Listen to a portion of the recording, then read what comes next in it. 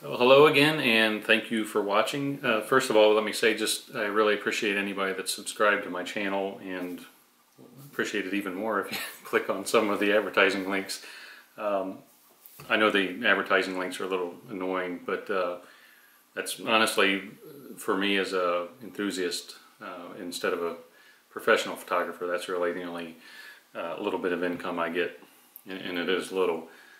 From my photography at all, so make a few videos, and people, I'm not sure what constitutes revenue from the Google, YouTube advertising, if you actually click on the link or if you just see it. I guess you have to click on it, but anyway, I really appreciate that.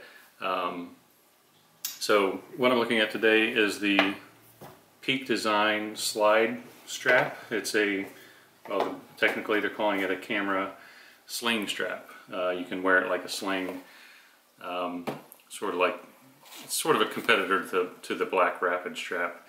So if you see on the front of the box here how somebody's wearing it, they're kind of slung around their neck and shoulder off to the side, and you can obviously use it like a regular neck strap, which I probably will most of the time.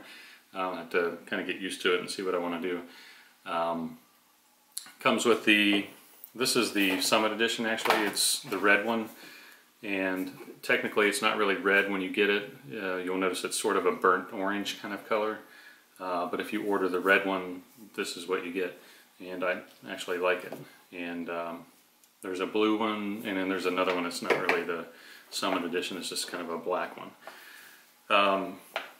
So far, I'm going to go over some of the things just so you know. This has been covered before quite a bit on YouTube, but what I wanted to do was talk about some of the materials and exactly how it's made and the way it's put together.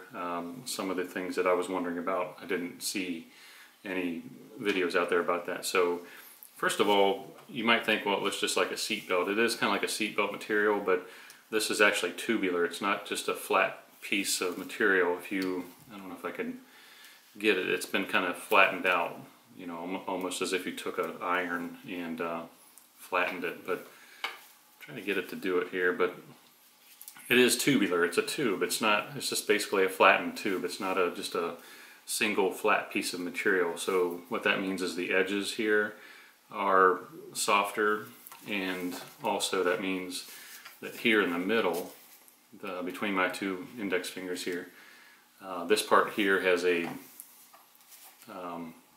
padding on the inside, and it's kind of stuck in there somehow. You know, maybe it's heated up and it's kind of permanently fastened to it, but it doesn't move. It's not like you've got a little piece of material in there and it floats around and moves out of the way. It's always going to be in this position here on the top.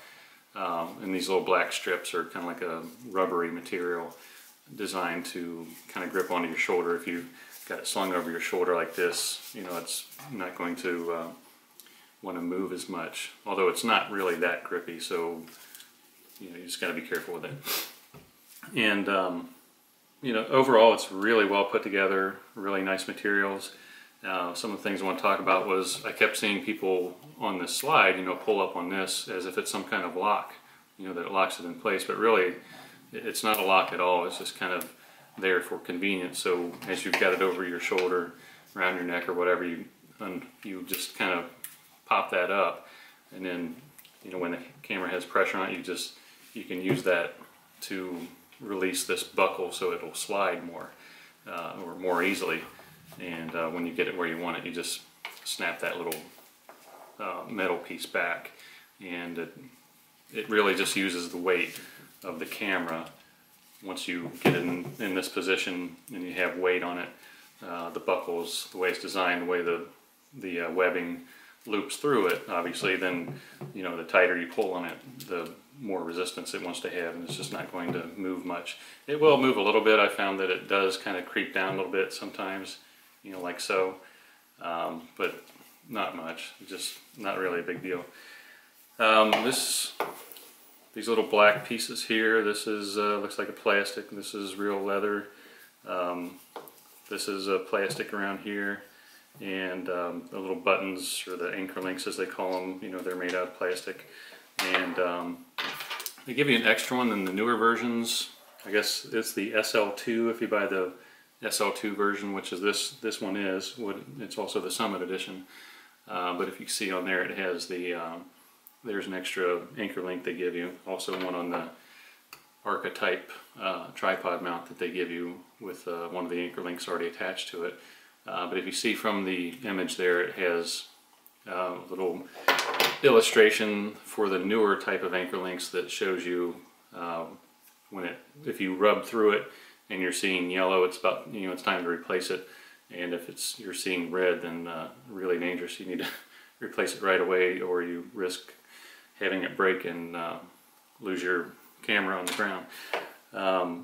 One of the things I would like to see a different version of these. This obviously would be the same at the bottom, but I would like to see something that has a more material here instead of this really thin stuff. I know it supports up to 200 pounds, and I don't think there's really going to be any problem with it for me, but I'd just rather have something a little bit thicker for instances like this, where on my D750 there's really no reason why I couldn't have a thicker type of cord to go through the camera strap loop there. I think one of the reasons why they make them small is so you can put it through a little hole like that on the Arca Swiss plate tripod mount, or anything else that you want to attach it to. So obviously you've probably seen these before. It's just got this little area in here. It's kind of a spring loaded. This is metal on the inside, and it's sort of spring loaded, so you just line it up, you put the anchor link in there, and you can either just tug on it and it'll snap, or you can push down on it a little bit and give it a little tug there, and it'll snap into place. And so that little metal springy part in there is what keeps pressure on it to keep it in this little round area that it's supposed to be in all the time. So that's really, well, let me talk about the length. As far as the length goes, this thing will get really long. So if you're kind of a big person or you just want to sling it in a certain way, each side will come down. When I put it around my neck, basically my D750, I'm 5 feet 8 tall, 5 feet 8 inches. The D750, the top of the D750 will be kind of like at the bottom of my crotch. So that's pretty long. I don't think I would ever really need it any longer than this. And for my purposes, it's borderline too long. And I'm probably going to use it mostly as a neck strap, but I'm sure when I go on vacation this spring, maybe I'll use it as a sling. So they do give you, with the Arca plate, they give you a little Allen wrench for that. And obviously you don't want to screw this onto the bottom of your camera just by hand. You want to screw it on hand tight and then use the Allen wrench to tighten it up. They also give you the little microfiber pouch. I guess that actually be good for cleaning your lens if you misplace your cleaning cloth and just generally wipe down your camera or whatever. But you can just keep your little miscellaneous items in there. You've already seen the box. But this was about $60, I think, and I just really like the convenience of it. It is really nice. I don't normally need to remove my camera strap very often because I am a big camera strap user, but it is very convenient to have these little anchor links where you can just easily pop them out like that. Just put a little pressure down on it, and they pop out, and then your strap comes off. So let's see what else. I think that's about it. Just kind of went over the materials and the overview of what the strap is and what I think about it. I really like it. I'm glad I bought it. And if you're interested in something like this, check it out and buy one for yourself. Thanks for watching.